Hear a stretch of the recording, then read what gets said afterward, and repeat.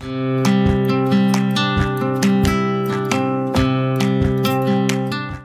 in this lecture we will define bond. Support accounting instruction by clicking the link below, giving you a free month membership to all of the content on our website, broken out by category, further broken out by course. Each course then organized in a logical, reasonable fashion, making it much more easy to find what you need than can be done on a YouTube page. We also include added resources such as Excel practice problems, PDF files, and more, like QuickBooks backup files when applicable. So once again, click the link below for a free month membership to our website and all the content on it. According to Fundamental Accounting Principles, Wild 22nd edition, the definition of bond is written promise to pay the bond's par or face value and interest at a stated contract rate, often issued in denominations of 1,000. When we think of bonds as individuals, we may often think of, at least I often think of us as investing in bonds, investing in stocks and bonds, bonds being a form of investment. Often people invest in things like treasury bonds, bonds from the government, or other bonds, bonds from corporations. We here will be looking at the definition of bond from the perspective of the issuer of the bond, from the perspective of the company issuing the bond. When a company issues a bond, it's very similar to a note. When a company is going to issue a note, they need cash flow, therefore they're going to issue a bond, they're going to receive cash flow. What's going to be the difference between a bond and a note often is, you can think about it in terms of what we're going to change basically in order to issue the bond at the market rate.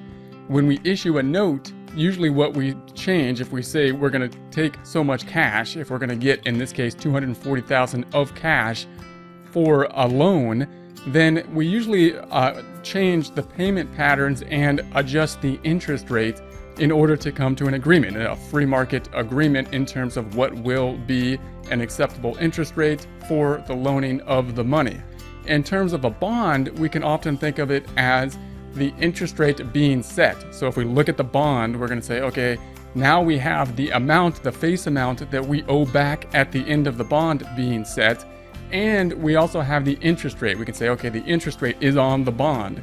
Therefore, if there's a change in market interest rate, in this case 8% interest rate for the market, to what is on the bond, it's printed on the bond, then we can't change the bond rate. What are we going to change then in order to issue the bond and receive money for the bond? We're going to have to change the issue price. So that's going to be kind of one of the major differences when we record the bonds. We will be adjusting not the interest rate to a market value, but we will be adjusting the issue price. So in this case, if we were to record this, then we're going to say that we're going to have to owe $240,000. That's the face amount of the bond at the end of the bond term. However, we're going to issue the bond for $198,484.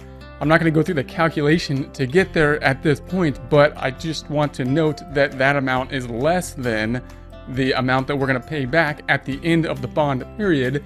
The reason being is because the market rate in this example, the rate that's going to be a market not on the bond, that's going to be a rate that we assume that both parties know in a free market, and the interest rate that is on the bond is less than the market rate. What that means is that the bond purchaser could go somewhere else, loan their money somewhere else, and get 8% return, and we're only given 6% return. Well, we can't change the 6%. What we can do is say, hey, we're going to give you the $240,000 at the end, and we'll accept, instead of $240,000 at the front end, $198,484, something less. That, of course, leads to a difference in this case being the discount. So now we have a discount. If we were to record that, then we would have the cash we received, increasing cash. We have the payable that we're going to owe back at the end of the bond. Then we have this discount as well. So the net value of the bond at this point in time is the $240,000 minus the $41,516, which of course would equal the cash that we received at this point in time. As the bond processes until we have to pay it at the end of the bond term, we need to decrease this $41,516 and that decrease will basically be going to interest. So we will decrease this amount as we make the interest payments. At the end of the bond term, then we'll be left with the $240,000 and we'll pay off the bonds. Now, there's a lot of different types of bonds that we could get into, different formats of bonds, how we're going to have the payment structure be set up. However, they're all going to be a form of a payable that will be due if we're issuing the bond, and we're generally going to have either a discount or a premium on the issue of the bond unless we issue them for exactly the face amount, a situation where the market interest rate would be equal to the interest rate on the face of the bond.